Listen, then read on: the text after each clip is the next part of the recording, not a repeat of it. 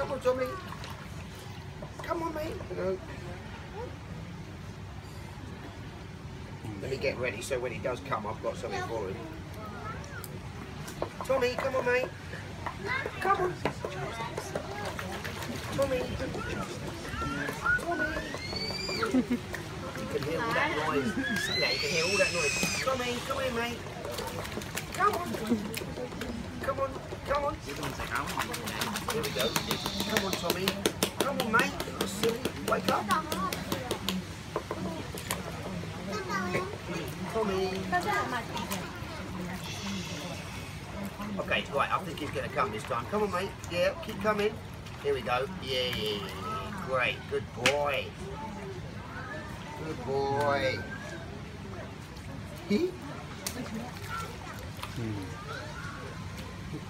So as you can see, very 5-star turtle gets fed by hand by the director of corporate team building and corporate social responsibility.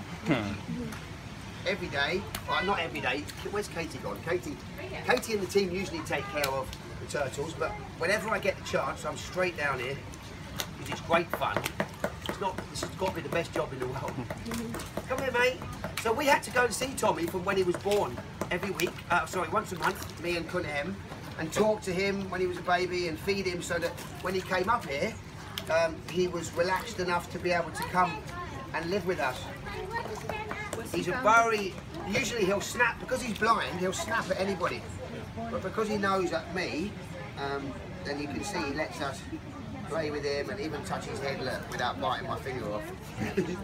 He's very, very cute and he loves his cuddles. I'm not really allowed to cuddle him, but he loves being cuddled. I'll show you in a minute a little trick that he likes. His favourite thing is to have his back scratched. Now, in case you're wondering why you can't touch the turtles, only 3 people can touch the turtles, and that's because any other forms of oil or mosquito repellent or anything in the water will contaminate the water. We scrub our hands beforehand, and they're used to our body oils as well. Tommy's been used to my body oil and Katie's body oil.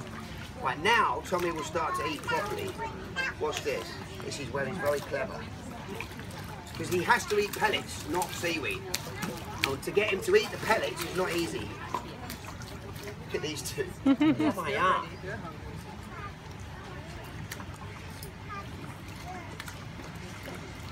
Oh, she needs seaweed, Katie, yeah? Yeah. I didn't know that. So Tommy has to eat these pellets, you see?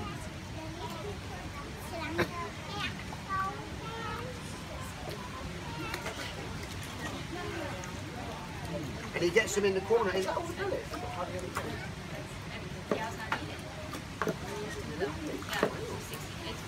That looks like a tiny little bit, isn't it? So you can see he sort of maximises, it takes him about half an hour. Obviously, that's why he's in the small bit right now, because if we did this with him in there, it would take him all day. So, okay, who would like to feed? Who would like to feed the little JJ? Okay, right, so I'll tell you what, let's form a